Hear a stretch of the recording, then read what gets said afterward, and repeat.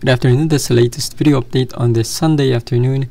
Continue to watch Typhoon Bolaven and Tembin, which has now been upgraded to a typhoon early last night. You can see their respective locations here in the infrared image, and you can see here Bolaven now about to make landfall here in Okinawa, and also Tembin right over here, south of China. It's starting to turn east-southeast in response to the influence being exerted by Bolaven to its northeast. So we begin with Typhoon Tembin, last located approximately 350 kilometers southeast of Hong Kong, or about 670 kilometers southwest of Taipei, Taiwan.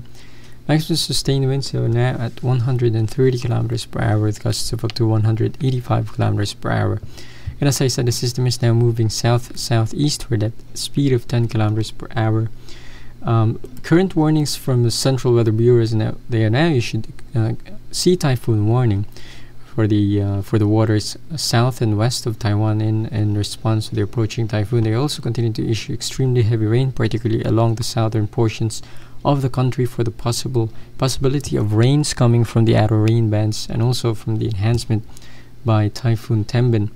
Meanwhile, China Meteorological Administration is still issuing blue warnings across the province of Guangdong, especially along the coastal areas, for the threat of gusty winds and occasional rains, also high waves. Hong Kong Observatory also actually issuing standby signal number 1. You can see in this latest infrared image, the eye of Tembin is actually partially eroded and degraded in the past 3 hours. You expect some dry air is actually being entrained into the system. Nevertheless, we are still seeing some cold cloud tops along the eastern portions of the circulation, and again, still seeing that symmetrical central dense overcast and also some very good outflow as well. The system has moved away from land, farther away from China, so much of the heavy rains are now situated south of China, but still some outer rain bands and some occasional showers being reported here in Guangdong and even into Hong Kong. Now, speaking of the dry air, you can see in this latest microwave image, we don't have that eyewall anymore. We showed that eyewall yesterday, if you remember. Now we are seeing some darker blue lines on the north and northeastern side of the system, which could indicate some dry air being entrained into the system. And again, the eyewall has disappeared, which could mean some weakening, temporary weakening. In terms of the overall conditions, this region is still favorable for intensification. So we expect Tembin to remain a typhoon up to landfall here in Taiwan. And radar from Guangdong again showing you the lack of eye now. In terms of radar, again, a lack of activity across the north and eastern parts of the system, which could again indicate that dry air intrusion into the circulation. Now, as said, Tembin is still hundreds of kilometers away from Taiwan, but it is enhancing some rain showers across southern Taiwan and even into central areas, and also some rains possible across the islands north of Luzon, as seen here on the radar. Obviously, the rains will only get heavier as Tembin moves slowly towards this region, again expected to make landfall here in Taiwan as early as tomorrow afternoon. And you can see in this latest forecast from the agencies, very good agreement in terms of the short-term forecast, and again, most of them forecasting a second landfall here in Taiwan as a typhoon, probably near the city of Hengchun by tomorrow afternoon or into tomorrow evening, depending on the speed of the system. Again, as a strong typhoon, category 2 actually being forecasted by JTWC with winds of 150 kilometers per hour or more. So expect another stormy conditions in the next 2 days, unfortunately, for Taiwan. And not only strong winds, but also the threat of heavy rains will continue through the next 2 to 3 days. The system will track parallel the Taiwanese coast along the eastern side, so we got that inflow bands hitting the mountains across the counties of Taitung and Hualien. Those counties, if you remember, have been devastated as the system made landfall a few days ago. The system will weaken into a tropical storm as it moves northward, farther away from Taiwan, and could actually make landfall in eastern China by the latter part of this week.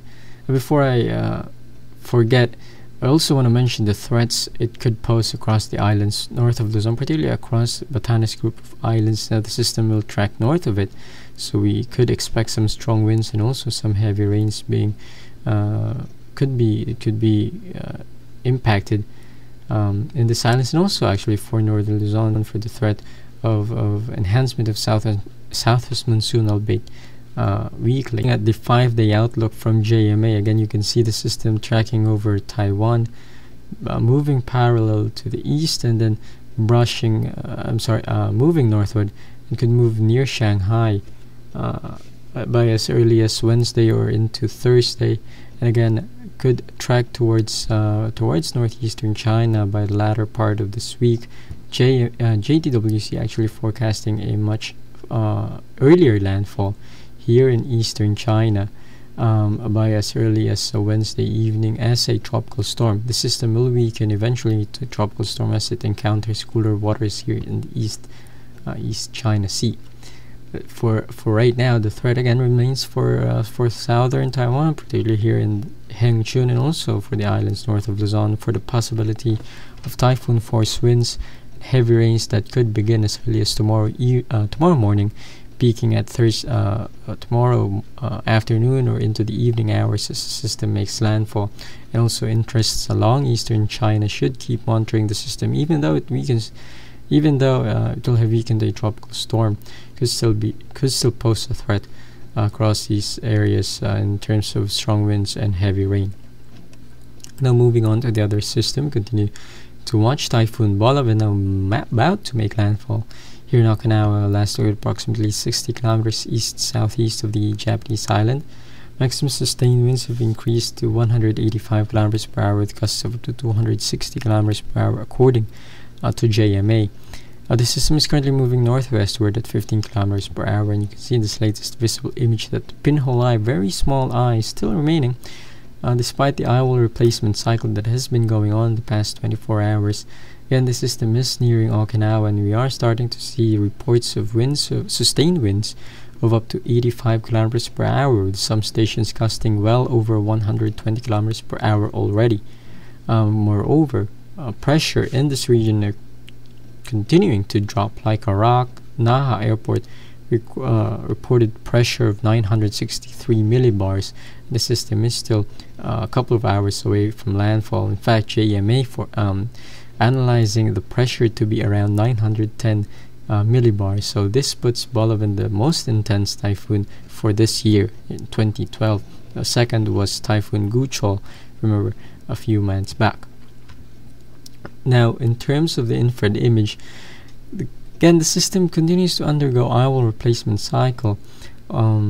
We are still seeing warm cloud tops, although some cold cloud tops relatively along the southeastern quadrant of the system. We are also seeing dry air intrusion, particularly around the north side of the system. And this dry air entrainment could also be attributed due to the large size of the system. You can see this large circulation has greater chance of sucking in dry air to its north and north and west of the system, which could continue weakening the system as it moves northwestward.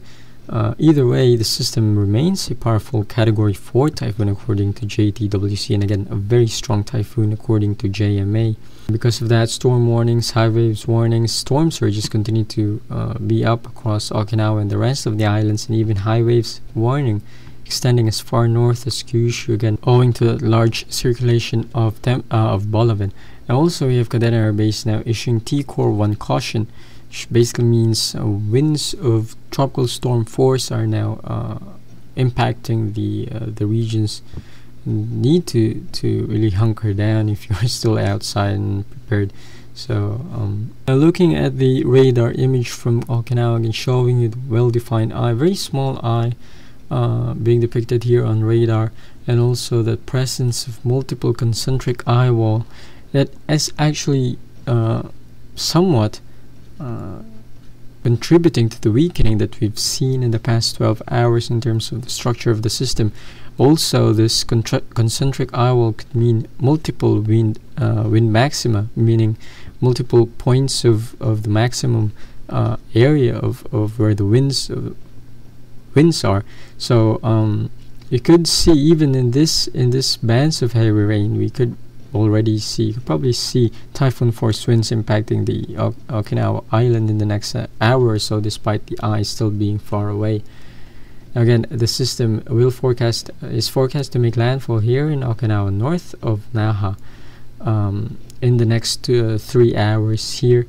Again, expecting winds of 180 kilometers per hour sustained with gusts of up to 240. So very damaging winds, despite the structure of the system looking poorly at the moment. Aside from the winds, you can also see in the radar image that bands of heavy rain moving across Okinawa. Some could have the potential to drop 20 to 30 millimeters of rain in an hour, and some stations here in Okinawa actually reported around 50 millimeters. Daito Islands east of Okinawa actually reported 100 to 150 millimeters in the past 24 hours. Remember, they also got hit when the system moved south of the region there. Now, as for Okinawa, the system is moving slowly to the northwest, so expect rains of 100 to 200 millimeters throughout tonight and into tomorrow. And again, typhoon-force winds will begin in the next hour or so and will last throughout the evening hours. Probably the peak winds, the strongest of winds, will hit Okinawa sometime around 6 p.m. local time. And could last to around 9 p.m. So 3 hours of very intense winds, and tropical storm force winds of more than 65 kilometers per hour will not end until Monday morning or tomorrow morning. So a very long ordeal, unfortunately, for Okinawa. Now, after making landfall here in Okinawa, the system is forecast to continue weakening as it moves into cooler waters to the north. It will remain a typhoon prior to landfall here in the Korean Peninsula, and will actually pass within 150 kilometers west of Jeju Island by Tuesday noon or Tuesday afternoon as a Category 2 typhoon. Will pass west of Seoul by Tuesday afternoon as a Category 2 or perhaps a Category 1 before it makes landfall here in North Korea. Now, the system will also begin to accelerate as it becomes to interact with the easterlies here in northern Asia. So expect the system to move quickly across North Korea, passing near Pyongyang by Tuesday evening, and also rapidly weakening to a tropical storm as it encounters rough terrain.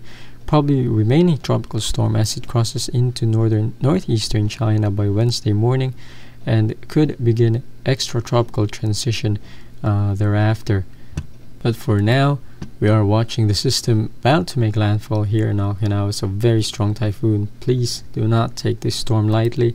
And also, for those of you living across the western portions of South Korea, need to monitor this system, as even though it is weakening and moving rapidly by this time, it could still bring the threat of very strong winds and heavy rain across the entire Korean Peninsula, and also the threat for high waves. And continue to check out the latest official warnings from your country's weather bureau, particularly JMA, and also for those inside the airbase, you have Kadena, the weather weather site, for the latest T-Core and also latest updates from them. Now, also, if you are in southern China, continue to monitor the system and prepare, if you haven't done so already, as this Tembin, the other typhoon, is unfortunately about to make second landfall here in southern Taiwan tomorrow evening. Stay safe, guys. Bye.